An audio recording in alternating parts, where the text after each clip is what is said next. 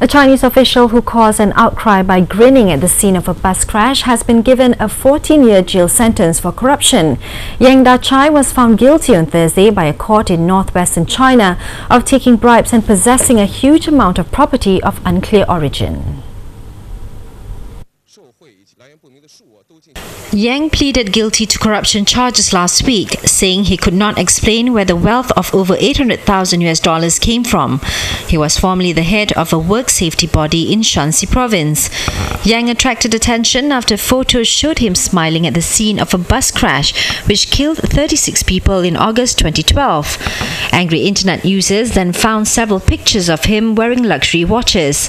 They argued that Yang could not have afforded the watches on his civil servant salary. Following a probe, Yang was sacked for serious wrongdoing and then expelled from the Communist Party in February.